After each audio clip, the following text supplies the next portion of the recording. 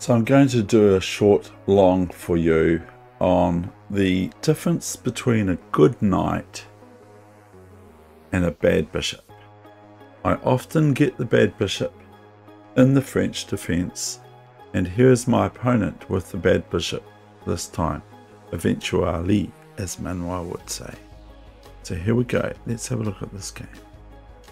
I'm going to run through it with the fast mode so I can talk to you about it there as well, just to see how do we get in. I might even go slow, I'm not sure. I decide to go slow, so as long as it's not too slow. This is too slow, okay? So don't like that. I'd rather go fast.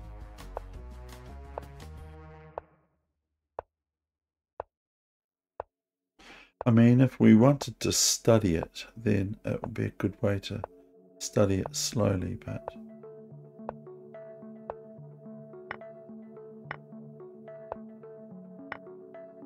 so of course there's going to be improvements here for black and white.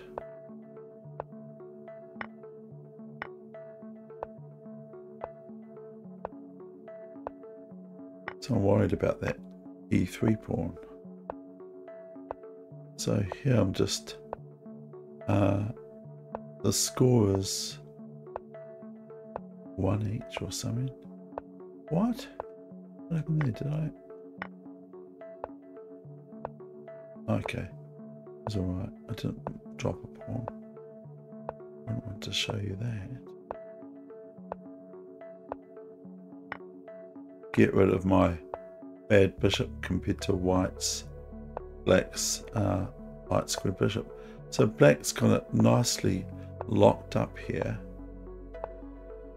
So if I don't watch it, I'll soon come around and we tussle with the knight. Knight comes over, starts to hamper the bishop on this side of the board, but I can't really make much progress there, but I've got this all in mind, of course, at all times. So now my opponent didn't, I think I should play the the b6 and not the b6, unless my king was on a7. Different.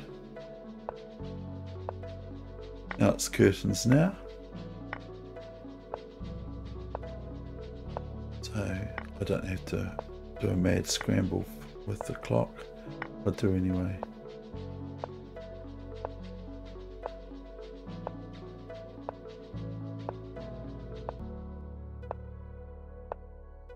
Saying unknown.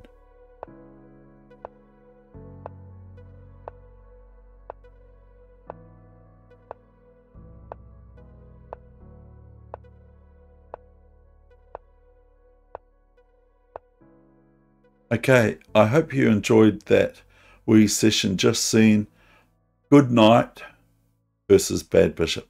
Or I should say, it's good night for me.